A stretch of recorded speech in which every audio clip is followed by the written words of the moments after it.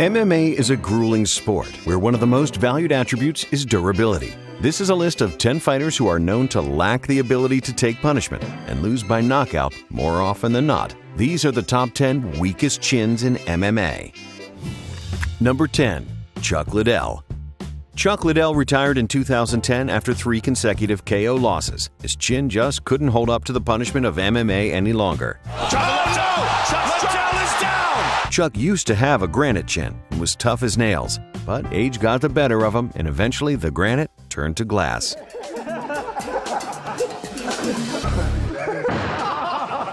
Number 9. Brendan Schaub. Brendan Schaub made it to the finals of The Ultimate Fighter Season 10, where he was knocked out by Big Country Roy Nelson. Schaub was also knocked out by jiu-jitsu practitioner Antonio Nogueira and Ben Rothwell, among others. And he's hurt there, and oh yeah, he's out. And Brendan is fighting the Invisible Man. Friends and fans were worried about Schaub's health so much that UFC commentator Joe Rogan had a brutally honest talk with him on his podcast. The reality of your skill set and where you at now, I don't see you beating the elite guys. This is hard for me to say because I love you as a friend. There's a bridge between you and the very best guys in the world. I worry about your commitment to fighting. I think you have one foot out the door. There's a lot of things that concern me. There's shit that other people can do that you can't do. This sucks for you. It's hard to hear. That's maybe the worst show I've ever done. Number 8. Frank Mir. Former heavyweight champion Frank Mir has been knocked out 7 times in his MMA career. He was on a 4-fight win streak after winning the title at UFC 48, but after a motorcycle accident in 2004, he was never the same. Mir went on to lose via knockout by Brendan Vera, Brock Lesnar, and many more. Number 7.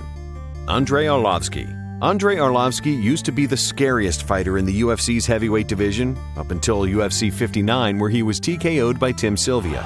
The punch didn't have a lot of power behind it, but Andre took it on the chin and wasn't able to recover. Arlovski soon developed a knack for getting knocked out in spectacular fashion. That's it! Wow! Number 6. Gray Maynard. Gray Maynard has lost 5 of his last 6 fights. 4 of those losses were by knockout. After getting finished by Frankie Edgar at UFC 136, Gray's chin has become suspect, getting knocked out by TJ Grant, Nate Diaz, Ross Pearson, and even himself. Gray gets a hold of him, lifts him up, bang, and dumps him, and lands on his own head, knocks himself unconscious. Number 5. Alistair Overeem.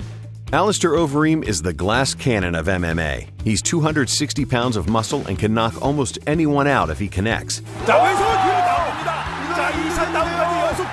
But if you touch his chin even slightly, victory is almost certain.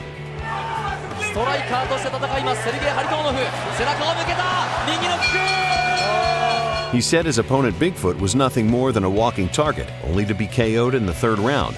He's one big, huge walking target, and I'm pretty good at striking, so 1 + 1 is 2.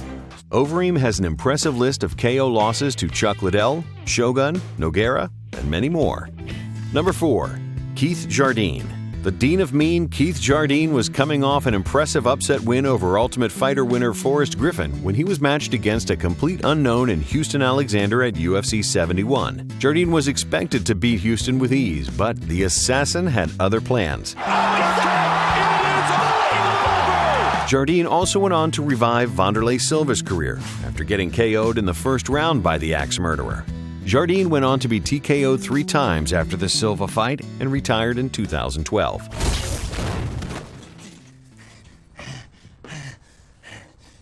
Dude, are you alright? Never better. Number 3. Marvin Eastman. At UFC 50, it looked as if Marvin Eastman was knocked out by a gust of wind from a missed punch. A big shot by Travis Lutter. 1-punch knockout. His opponent, Travis Lutter, was known primarily for his ground game and has never finished someone via KO before. Travis, you are a great jiu-jitsu guy. What are you doing knocking out a kickboxer? Eastman went on to lose via TKO by Rampage Jackson, Drew McFedries, and Vitor Belfort, where he received one of the worst cuts in MMA history. Look at that cut. That is just nasty. That is the nastiest cut I have ever seen in a fight. Number 2. Jonathan Goulet. Jonathan Goulet's biggest claim to fame is being on the receiving end of one of the fastest knockouts in UFC history. Goulet has been KO'd 9 times in his 35-fight career and was knocked out in his very first MMA fight, as well as his last fight, where he retired in 2010. Head kick right off the start. That's probably what's nice.